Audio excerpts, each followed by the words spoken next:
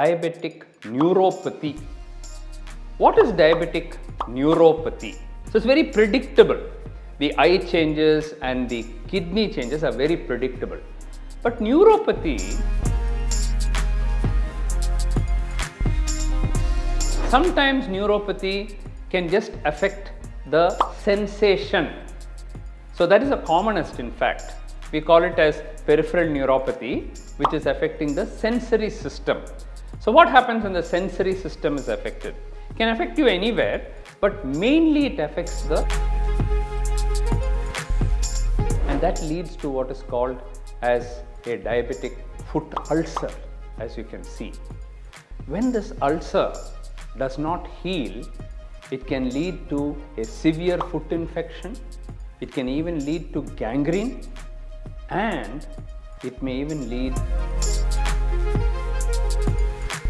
You know that when somebody gets low sugar, they feel very hungry, their heart starts palpitating, there is tremors of the fingers, sweating. These are all symptoms of low sugar. So you immediately go and eat something and then it becomes okay. What if you have autonomic neuropathy, which is very severe? The blood sugar will drop.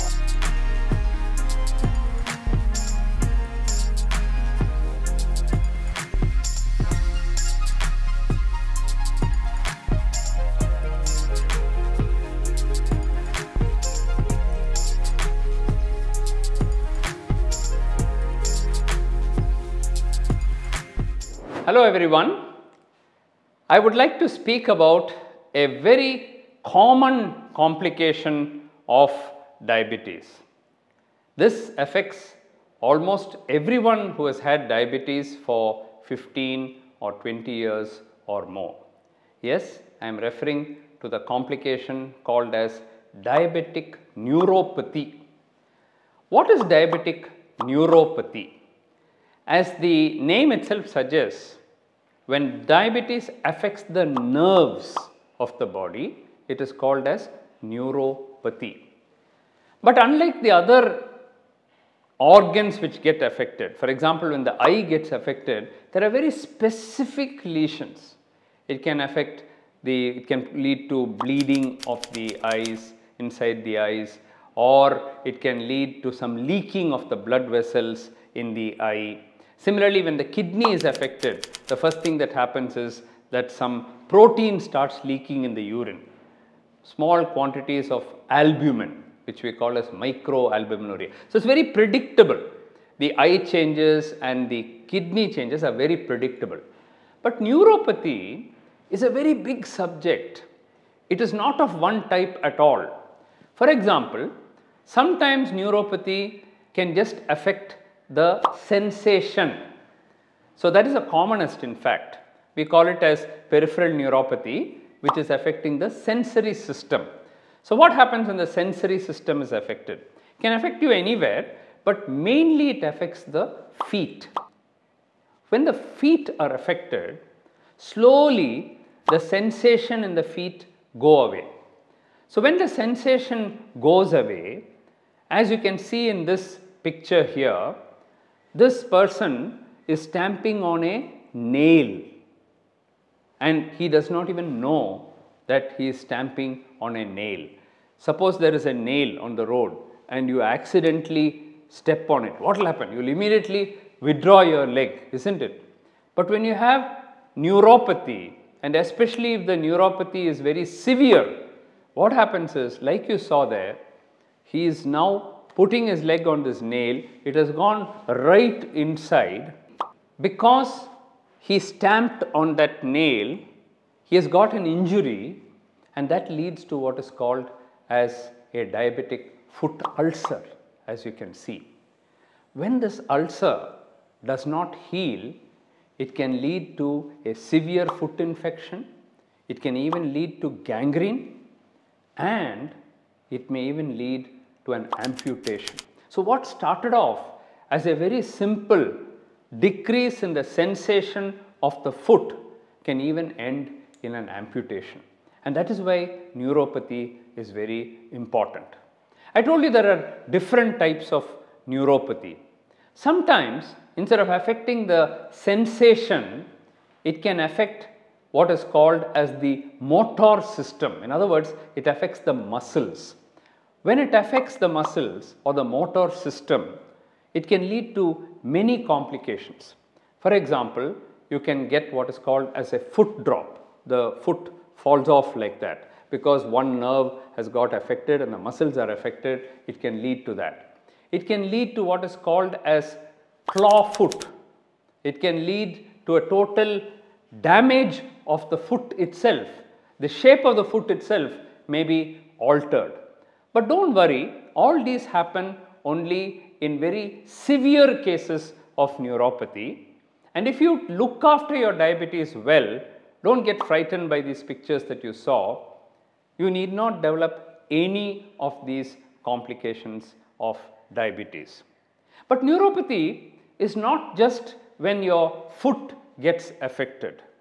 There are many places in the body where neuropathy can occur. For example, in the eye, there are many muscles of the eye, and each of these muscles are controlled by one nerve. We call them as cranial nerves, and you can have the third cranial nerve or the fourth cranial nerve or the sixth cranial nerve. Even the seventh cranial nerve or the facial nerve is also there. If that particular nerve gets affected, the third nerve gets affected, you get a condition called as ptosis. What is ptosis? One eyelid closes. If you look at this particular picture here, you can see that this is a person who has ptosis. And so, one eye they are not able to open at all. Of course, if you do exercise and take treatment and get the sugar under control, it may recover. The third nerve paralysis or the cranial neuropathy, what we call as, can recover completely. Very commonly, the facial nerve can get affected. You would have seen people who have a Bell's palsy, isn't it? One side of the face is not moving. So, you will find that this side is not moving or that side is not moving. That is what happens when you get a facial nerve paralysis. We call it as a Bell's palsy. Now, again, it is quite common, but if you control your diabetes, you need not get it, and if you treat it properly, it may completely recover also. Apart from peripheral neuropathy, there is another type of neuropathy which is called as autonomic neuropathy. And if you have autonomic neuropathy, what happens is that there can be a sudden drop in the blood pressure when you stand. Let us say your blood pressure is 130 by 80 millimeters of mercury. Now you stand and suddenly the blood pressure drops to 100 by 70. That means a 30 millimeter drop in the systolic blood pressure. When that happens, the person feels giddy, postural hypotension. They feel as if they are going to fall off. That is due to autonomic neuropathy affecting the sympathetic system. Also, when you have autonomic neuropathy, what happens is you don't sweat when you should be sweating in a hot place. You don't sweat at all. That can be another sign. In severe autonomic neuropathy, the patient will not have any symptoms of low sugar. You know that when somebody gets low sugar, they feel very hungry, their heart starts palpitating, there is tremors of the fingers, sweating. These are all symptoms of low sugar. So you immediately go and eat something and then it becomes okay. What if you have autonomic neuropathy, which is very severe? The blood sugar will drop from 100, 70, 60, 50, 40, 30, and still the patient is not having any symptoms. Suddenly the blood sugar will go to 20 and then the patient faints or goes into a low sugar coma. This can happen in people who have very severe autonomic neuropathy. So in such patients, what do? We don't allow the sugar to go down at all, and we'll tell the patient, you keep your sugar at 130 or 140 or 150, that is enough, because I don't want you to go into low sugar. Of course, today it's much easier. 10 years ago we would have worried a lot. Today we have these small patches. you can put the small sensor on your hand which will continuously give you a glucose reading, as you can see in this particular graph.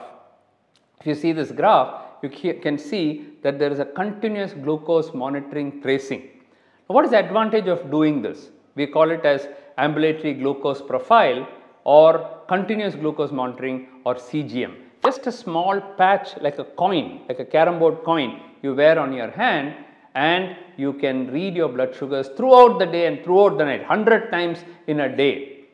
Now, what is the advantage of doing that? When you are sleeping, then the blood sugars, suppose they are dropping, you may not know, but the next morning when you look at the graph, you will know, oh my God, it has gone so low in the night and I did not even know. So, you can reduce your medication, either the tablet or the insulin, you can reduce and prevent the low sugar from occurring, and you can prevent yourself from going into hypoglycemic coma or low sugar coma.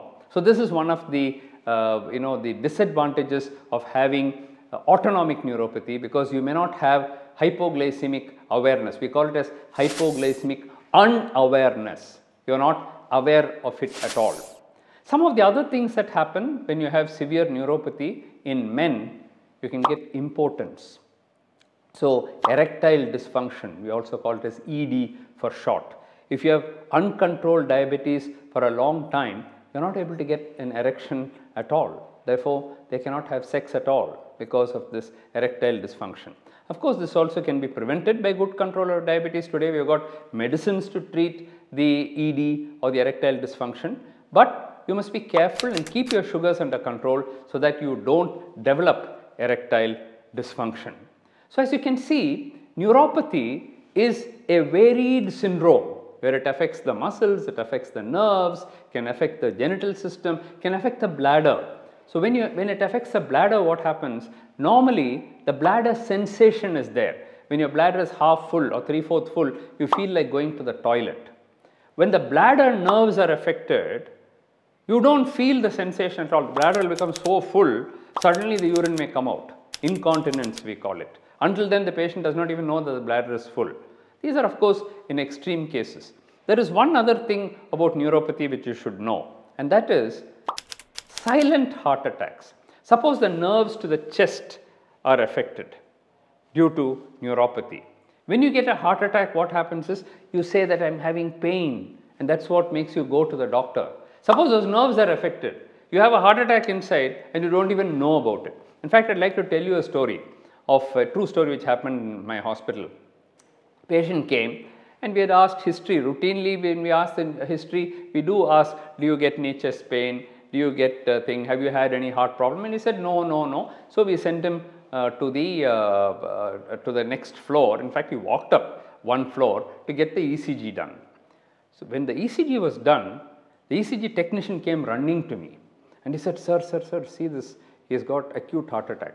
So, when I saw he had features of an acute heart attack, he probably had it the previous day or that morning, and he has not known about it at all.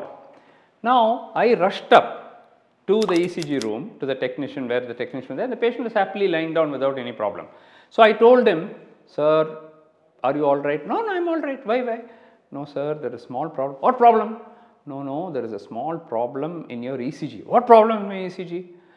He thought I am simply telling something. So, I said, no, it looks as if you have had a small heart attack. He started laughing. Heart attack? Come on, doctor.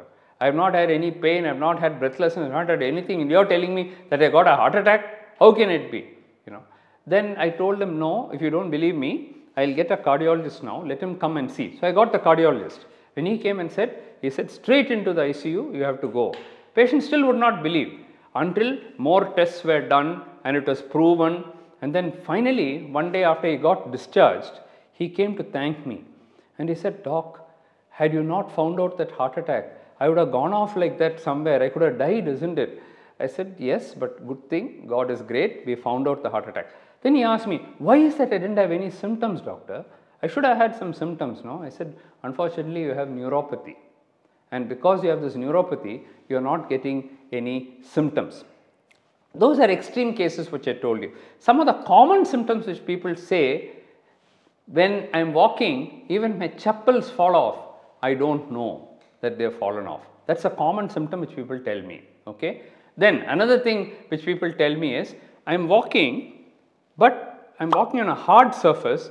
It looks as if I am walking on cotton wool, as if I am walking on a mattress, it looks like. So that is a lack of sensation. He is not able to feel the hard ground, and therefore he or she feels that they are walking on a mattress, a very common symptom. There is another symptom which is called as paresthesia. What is paresthesia? Paresthesia means altered sensation. One of the ex-governors of Tamil Nadu whom I was treating actually told me this, and it's quite common. He said, "Doctor, when I walk, it looks as if there is water under my foot. I'll take my foot and see there is no water at all. I'll see the ground, there is no water at all. But I'm sure there is water there." See, what is happening is the sensation which is supposed to go from that nerve slowly to the spinal cord and from there to the brain, that has got altered because some damage occurred and the rewiring which took place of the nerves took place in a wrong manner. So, some altered sensation is going. So, when there is no water, the brain is getting a message there is water there. This is called as paresthesia. I am sure some of you with long-term diabetes would have had these symptoms. So, what do you do to find out whether you have got neuropathy or not? Every year, when you go to the diabetic center, insist that the tests for neuropathy are done. Look at your feet, look at the other tests that are there for neuropathy and see whether you have got it. More importantly, see that your sugars are kept under good control. If your HbA1c, the 3 months control test, is kept below 7%, the chances of you getting neuropathy is very, very small. And even if it is there, it may even be reversible. So, you do not have to get worried about neuropathy, but focus on good diabetes control. See that you visit the diabetic center at least 3 times, if not 4 times in a year. And once in a year, please get your entire systems checked, your heart, your kidney, your nerves, your eyes and all the organs, because we never know when these complications can set in. It can be very silent, as I told you, like the silent heart attack. It can be very, very silent, and therefore, it is your duty to remind the doctor and say, my annual checkup is due, doctor, I better come and do everything. A stitch in time saves 9, they say. So, if you are able to detect these complications early, we can totally reverse it. In future videos, I will be talking about the eye in greater detail, about the kidney and the heart and other complications. I hope you liked this video.